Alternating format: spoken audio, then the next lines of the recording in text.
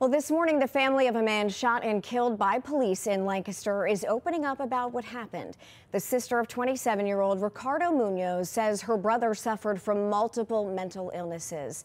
Police body cam shows Munoz wielding a knife at the time he was shot.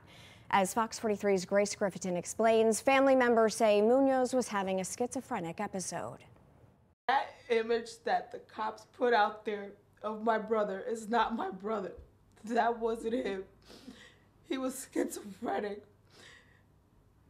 and probably had multiple personalities. Who knows? Behind the smile, Relennis Muniz says her brother Ricardo battled mental illness. Diagnosed with schizophrenia in his early 20s, she said he also suffered from bipolar disorder. When the deadly shooting happened outside their mother's home on Laurel Street in Lancaster, she says Ricardo wasn't himself. My mom called me. She said that my brother was having an episode, that he needed to be admitted, to be evaluated, and to be on meds. Muniz says Ricardo frequently had episodes and could not remember where he was or what he did during those times. It could get crazy because at the end of the day, he doesn't know what he's doing.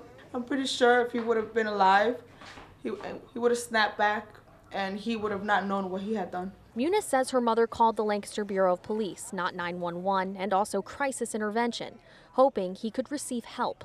Had the police officer not shown up yesterday and had someone who was familiar with... That wouldn't have happened.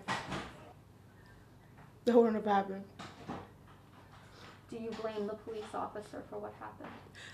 I blame the system for what happened. We called for help. If they could have came here, but the procedures that they have to deal with people that have mental issues are not correct, and they need to change that. After the shooting, demonstrators gathered in the city.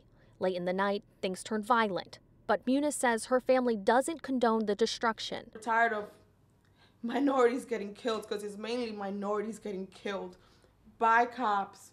You could protest, but protest in peace. There's no need for violence. She says she wants people to know the man in this video was not himself. My brother was a sweet boy. He cared. He cared about people. That wasn't him. In Lancaster, Grace Griffin, Fox 43 News.